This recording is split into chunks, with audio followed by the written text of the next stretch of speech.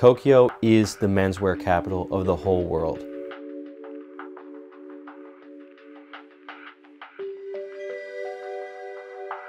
My name is Jack Carlson. I'm the founder of Rowing Blazers.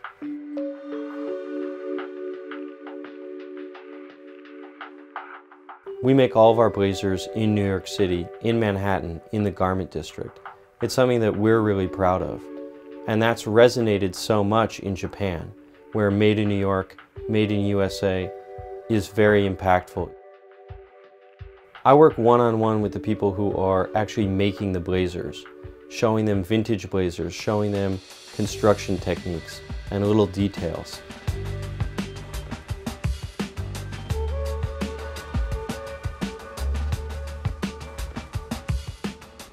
Harry Mizobata is the director of Beams Plus. It was really cool working with him. This really was a true collaboration.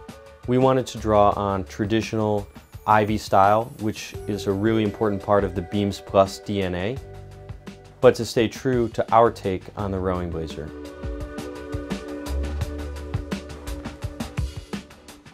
I'm W. David Marx. I'm the author of Ametora, How Japan Saved American Style. Ametora is a book about how American style, like Ivy League fashion, kind of traditional men's clothing looks, came to Japan in the 1960s. I think Japanese consumers and Japanese stores like Beams Plus love authentic stories, and you look at rowing blazers, there's a real authentic tradition. It's amazing to see how many people came out for this event to hear about the history of the blazer, to hear about some of the history of Ivy style and its origins.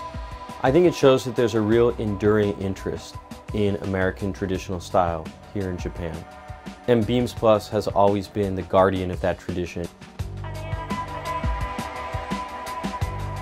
There is just nothing like the menswear scene in Tokyo anywhere else in the world.